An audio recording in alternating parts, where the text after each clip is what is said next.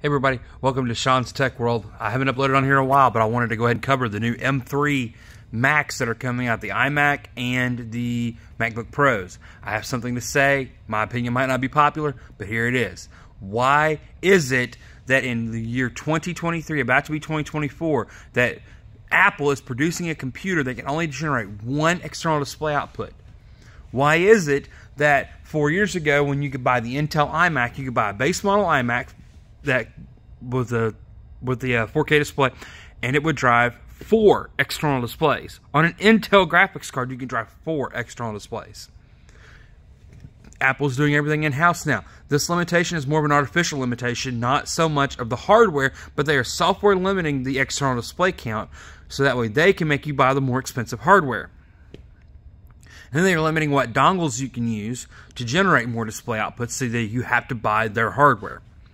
So I have a huge issue with this, and that I would say, the M2 Pro, if I remember it, could drive 4 displays, which was more than enough. But now the M3s have come out. The M3 Pro can only drive 2 external displays. You have to buy the Max to get 4. What's the deal, Apple? Why are you doing this?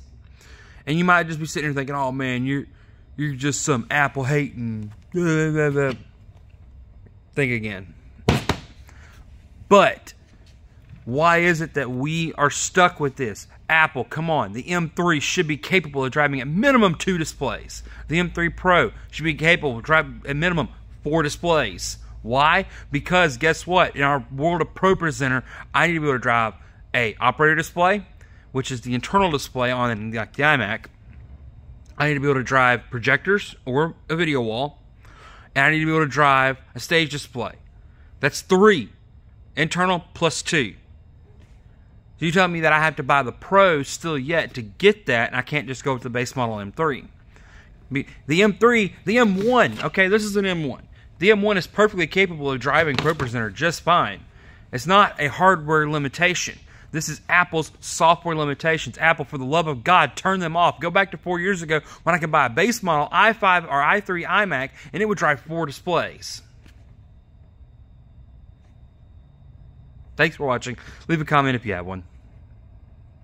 In the first one, it says buy the Sonic enclosure.